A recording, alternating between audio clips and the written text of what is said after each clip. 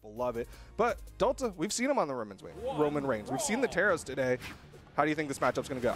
I think Ra1n's definitely going to have to watch out for that power from the Terros. We've seen Axe all day, especially being in the EU region. It definitely has been very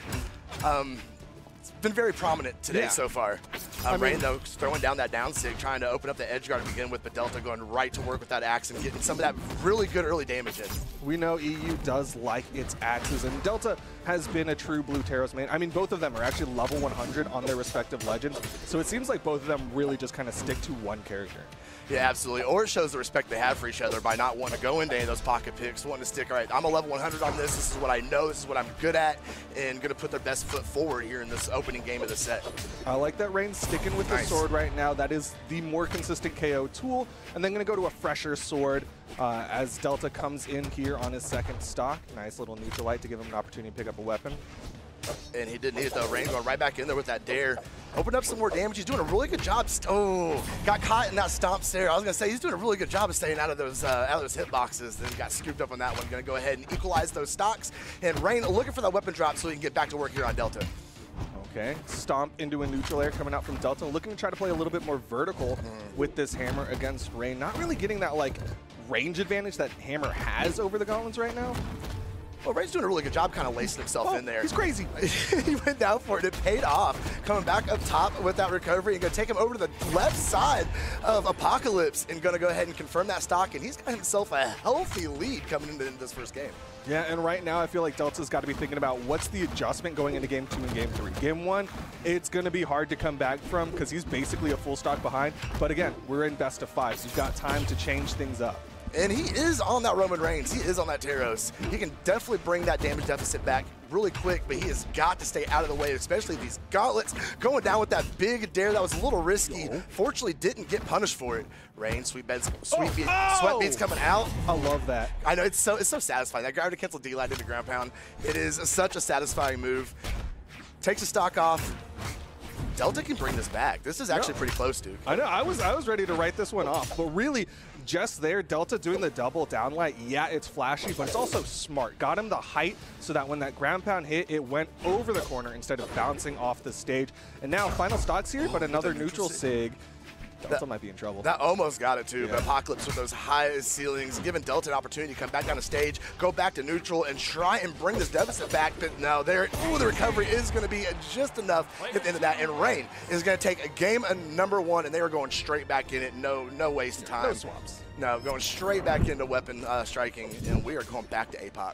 I really like that response from Ra1n in that final moment, that jump gravity cancel downlight. It goes over the stomp, which, come on, it's a hammer player. That's like what they're looking for 9 times out of 10. So Ra1n just being right above it and then coming in, downlight recovery for that KO. Really good play from him. Absolutely. Great awareness of knowing what his opponent's kit is and how to get around that. Going to get the first weapon drop. Delta looking for his, and we're going to start on this hammer, immediately going for that downlight. Immediately looking for that opener, but Ra1n going to work here on that vertical movement. Coming down, getting underneath that platform. Delta was right there waiting for him.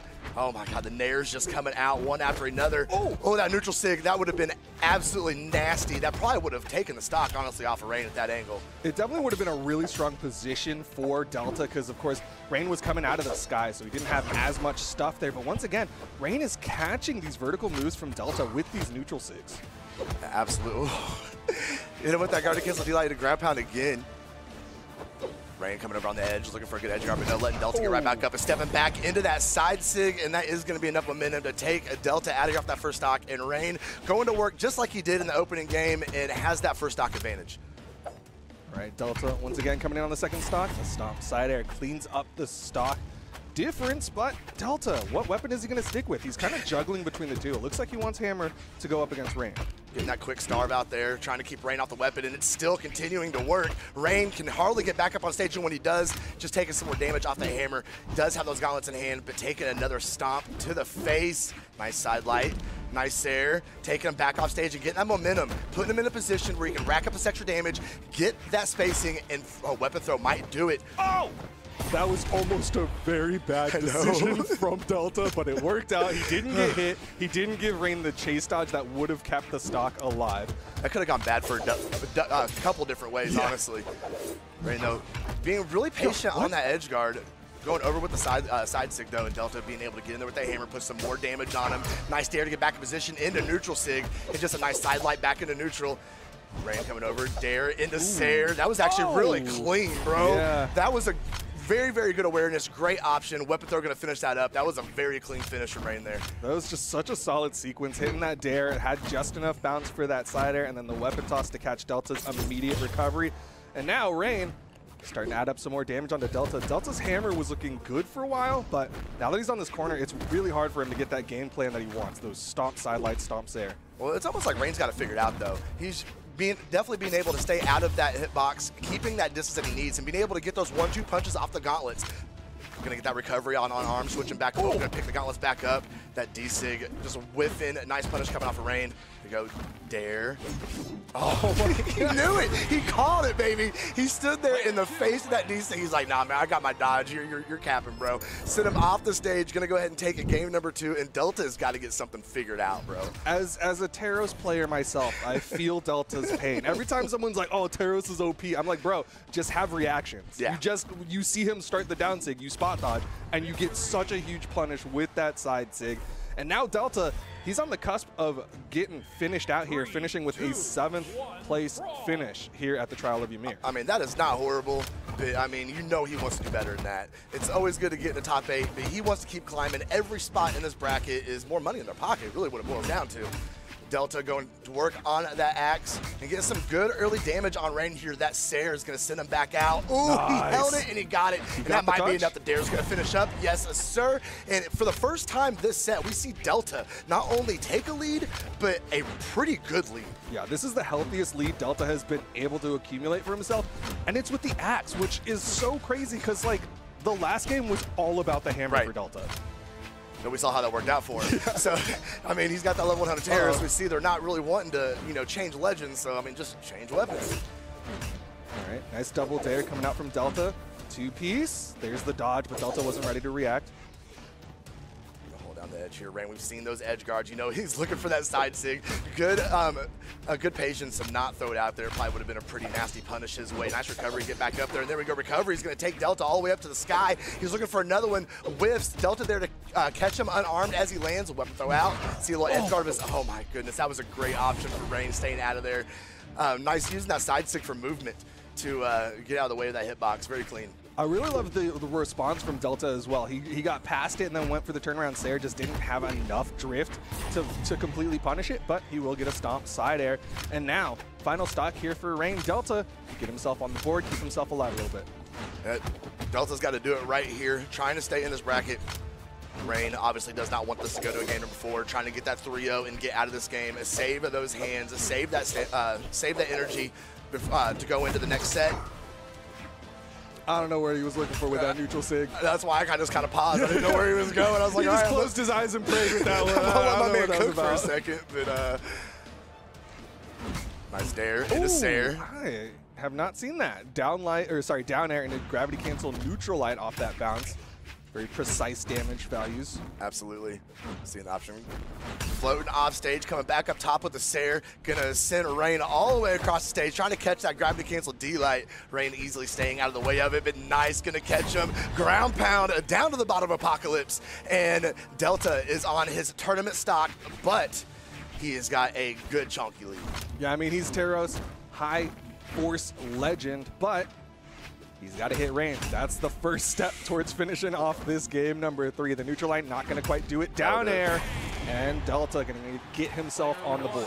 Good for him. Good for him. You never want to see somebody just get completely shut out. That's some like mom energy. Just give a pat on the back. Good job. You tried. I mean, it definitely, once he switched over and, relied on that axe a little bit more, it definitely opened up some more opportunities for him. Ra1n was definitely having a much harder time adapting to the axe, and we'll see if Ra1n's able to, make those same adaptations that he did on Hammer, or if that axe is going to continue to be a problem for him. Yeah, I mean, just looking at the damage values in that last one, put out 555 damage. Basically, 500 of it was the axe. Right. It was basically all about the axe, and he's starting off with a hammer here in game number 4. Unfortunate initial weapon spawn for Delta. Yeah, absolutely. He's going to be looking for that next drop real quick. Although he is racking up some good damage off of it. Just kind of mixing up his openers here a little bit. Still reaching with that stomp. Yeah, that was really interesting there from Delta. He got a stomp and then kind of waited for Ra1n and then went for a recovery, but a stomp side air. Clean combos coming out from Delta. Looks like he's found his footing. He's figured out what he needs to do against Ra1n. Yeah, absolutely. And it's surprisingly so far on that hammer. Ra1n gonna get a sword in hand, put a couple 2-3 piece in on Delta, and we're seeing just some good neutral gameplay here. These guys just kind of going back and forth, looking for their openers, looking for some good opportunities. Delta, though, bodying him up right there. If he could now find another one, he's being really patient. He's getting really good spacing off of that hammer, and Ra1n's having a really hard time adapting to it. Yeah, Delta's doing a really good job of like catching Ra1n as he starts to do something. So we get that gravity cancel downlight, and it just immediately halts any momentum Ra1n's trying to build up. Going for a little spice there with that recovery, gravity cancel downlight follow-up, but still, one more hit and Ra1n could be down on his final stock. Absolutely, especially off that Terrace. We're gonna see what he can do here. Oh, he burned that dodge and caught the Sair. Delta cooking through this game. My man is still on his first stock. I had to look at the monitor twice, bro. Dude, it took him 2 games to preheat the oven. Right? He got the phone call from his mom, like, you got to defrost the chicken. And he's like, oh, snap. Hold on. Oh, man. And he is putting huge damage in. Do it again. Do it one more time. Oh, went real low there with that ground pound. Likely will. Oh, okay, good dodge up. Ra1n might have had an option. He was looking for that dare. Didn't quite catch with it. Delta, though, just set it. See, he's selling back into neutral. He's being a lot less aggressive off that hammer and just kind of reading out and really waiting on Ra1n to make the first move here. Oh. Okay, punish. Didn't have the recovery in the pocket. That was a downlight into a side air, but there's the downlight recovery coming out from Ra1n. No 3-stock here for Delta, but man, Delta really looks like he's in his element now. Yeah, absolutely. I don't know how Ra1n can do anything except, all right, we're going to game number 5 and we got to figure it out, because this one is all but done for him, and that is going to finish it up. Easy peasy lemon squeezy. I think Delta passed his controller off to somebody. What happened, bro? He's like, he got a little brothered for a little bit. He's like, all right, here, take the sticks, bro. Here. Definitely building an exciting set for us, though. Can't complain. My first set on mainstream, and we're going the distance, man. Yeah. We're going the distance. Full 5 coming out here. Delta versus Ra1n. And I love that the position that Delta has now put himself in. Yeah. His axe looked amazing in game 4, or game 3. His hammer looked amazing in game 4. Now Ra1n's like, well, I guess I got to keep you unarmed. I don't know what else I can do here. Because you know at this point, Ra1n is shook. Yeah. Like, he came out, got those first 2 games, was looking really good, and then Delta has just been picking him apart piece by piece through those next 2 games. And then he now finds himself in this game 5 situation, and now on his own tournament stock, and possibly being taken out of today's bracket. I mean, what better map to end one of their tournament runs on than Small World's End? Yeah. There you go. Final game here between the 2 of them. Ooh, side just sig. low enough. Could not find anything off of it. Delta clapping back with a neutral sig. Can't find anything on it.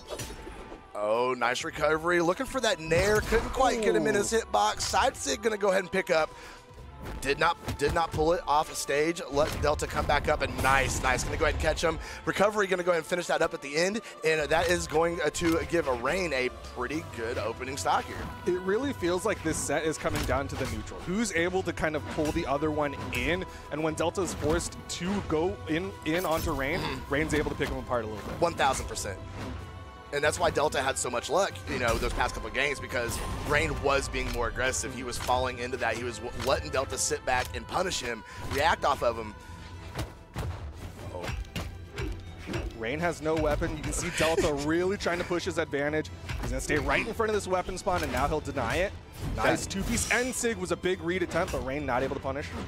That would have been it right there off the stock. Ra1n, though, getting a ground pound off stage with those gauntlets, looking for another one. Delta opting to go ahead and float back up on stage instead of chasing. Oh, he wanted to pull the down sig. You knew it was coming. Good dodge up there, but couldn't get that down air on the Ra1n. Nice Side air gets him onto the stage.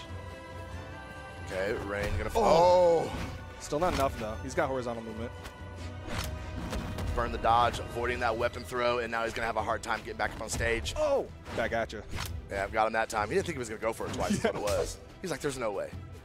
Oh, miss with the D-Light. That's going to end the stock. And just like that, Ra1n is a stock away from moving forward on this elimination side. Delta, you know he wants to take this down to the final stocks here. One big hit could put Ra1n onto that final stock. A side light not going to do it, but the scoop up on that outside edge. And now everybody's final stocks. Who's going to close out this set? All tied up. Game 5, final stock. Coming down to this. Let's see who's going to do it. And it just comes down, like you said, to this neutral game. Delta getting a couple 1-2s in, racking up, but he can't, Ra1n cannot get in a position where he is matching blow for blow with Delta. That is not going to end well for him. Yeah, I mean, Terrace, we know, is a hard-hitting legend, so he will be able to chunk harder, especially with these weapons. Goes for a down sig, and it will connect. Ground pound. Delta got eager there, but he's going to eat the side sig. He's going to eat the weapon toss. Gets the wall touch, but Ra1n going to close it out. Down like ground pound. What a set. Ra1n, you know, I got to give it to him. I was a little worried. Things were starting to fall away from him. They were slipping through his fingers, and he got it back together, got in there for game number 5, did what he needed to do, and got it done by almost 100 damage deficit.